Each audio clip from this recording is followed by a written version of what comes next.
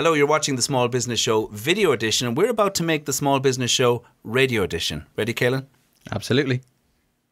Hello and welcome to the Small Business Show. My name is Conn Muíneacháin. And I'm Kehlan, Kirwan, editor of postcode.com, the online showcase for Irish small businesses and innovation. Joining us on Skype is iPhone app developer Donie Kelly. Hello, Donie. Hello, Conn. How are you? Very good. Thanks for joining us. Later in the show, we'll talk about the new Hireland Pledge initiative to encourage companies to hire. And this week on the Company Focus, I pay a visit to Uru Artisan Food Store and Cafe in Bandon, County Cork. You're back to the artisan food again, Kehlan. Fair play to you. I can't stay away. All right.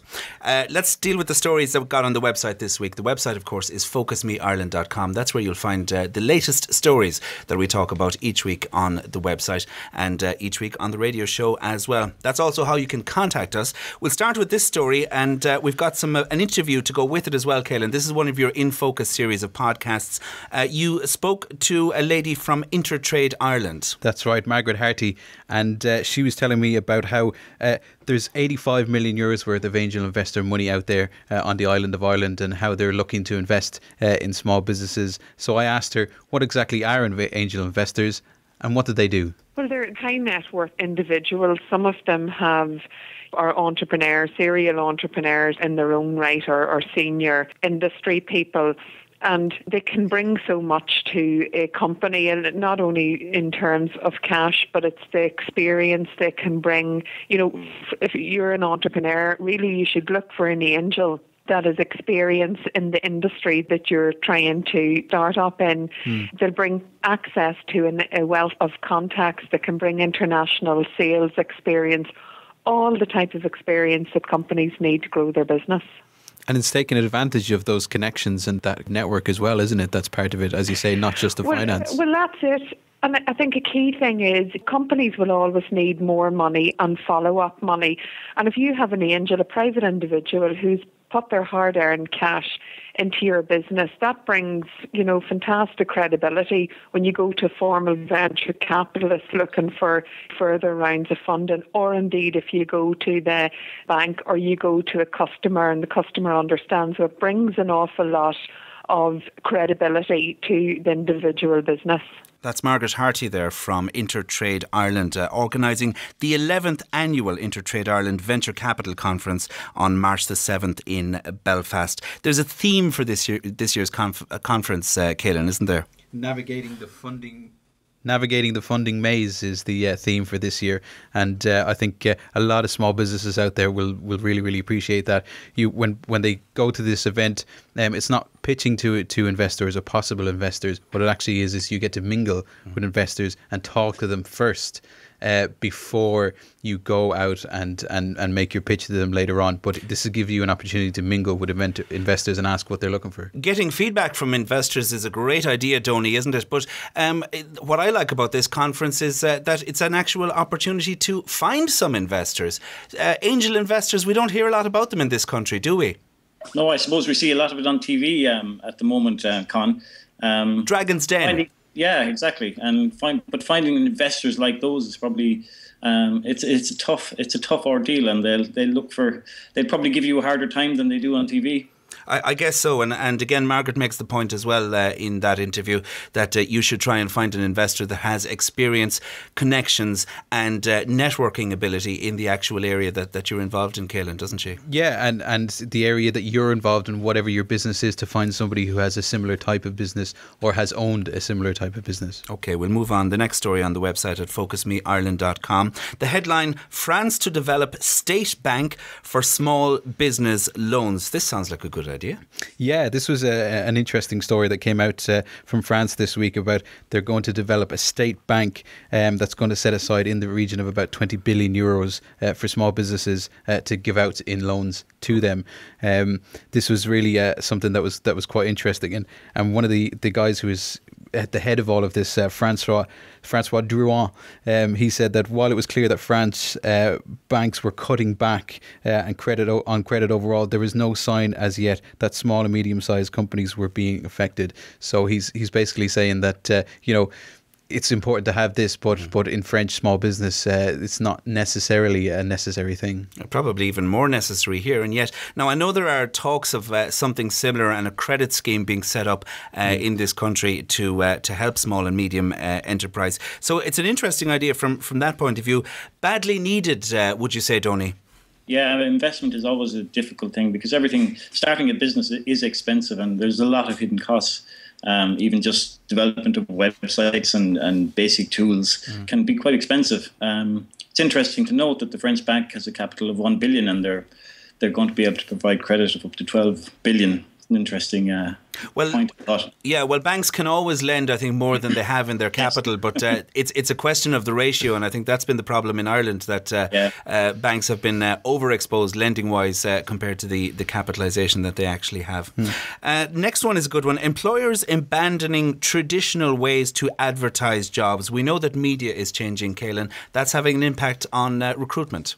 Yeah, this was a very interesting story that came out this week about a survey from e-recruitment software firm Candidate Manager, who said that employers are looking at different ways to advertise jobs now. They're turning down the social media and the jobs boards kind of websites, particularly the likes of LinkedIn, which basically 92% of those surveyed said that they use LinkedIn to advertise a job in their business.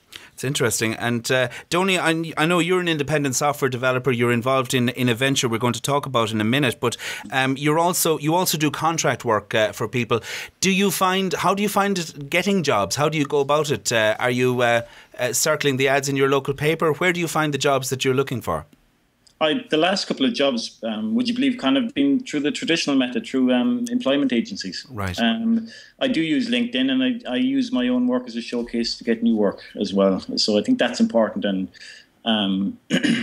this article showed the value of social media, that people have it for their business, and also that they're advertising jobs through it, because right now everything is about bottom line. And if you're going to spend 100 odd quid or 60 odd quid or whatever to advertise on a website or advertise in a local newspaper or something, you've got social media where there are literally, for some companies, thousands of people following you, and all you have to say is, I've got a job available. Is there anybody that wants it? And you'll get a reply by the end of the day. Job fairy was a hashtag I saw being used on Twitter at one point. Did you come across that, Donie?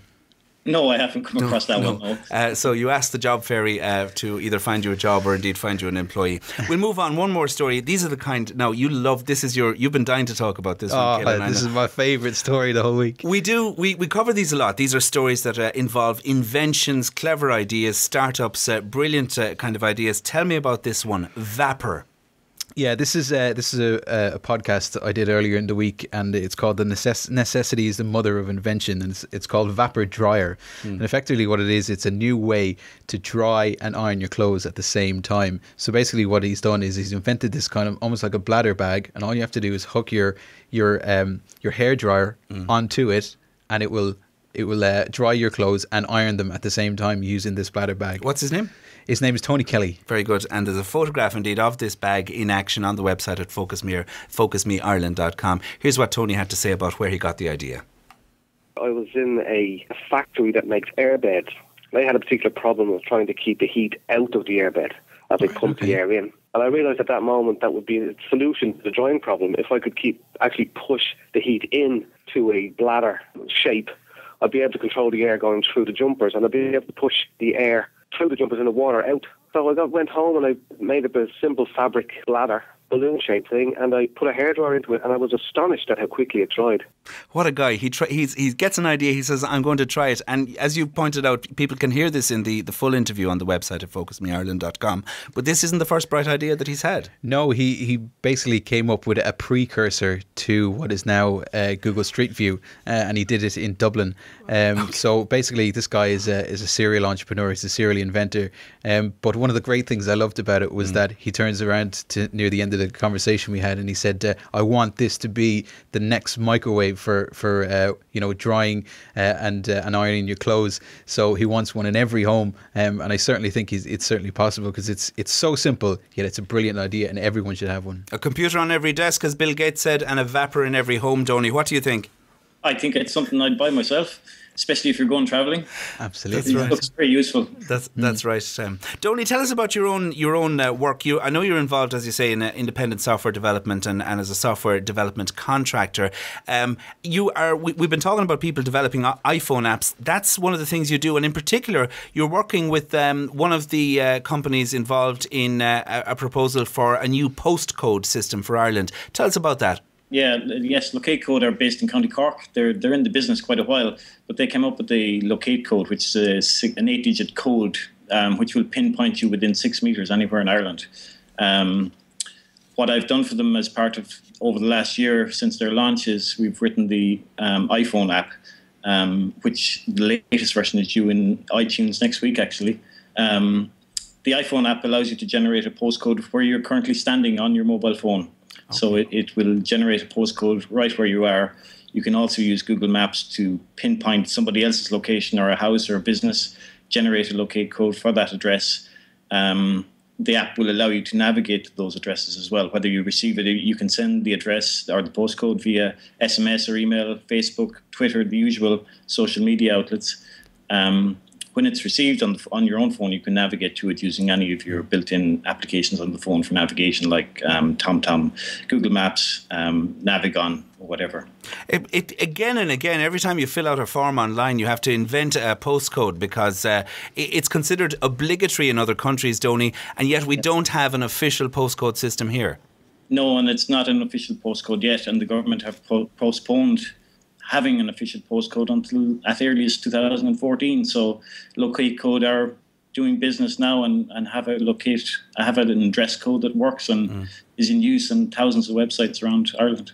So is it likely, perhaps, in a way that we might just all start using this system and steal a march on the government in relation to that, official or not? As an independent software developer, I hope so, because I'm selling the application, obviously, in conjunction with Locate Code, but and we have a free version as well for those people who want to try it out and just see what it's about. Where can people find out more, Donie?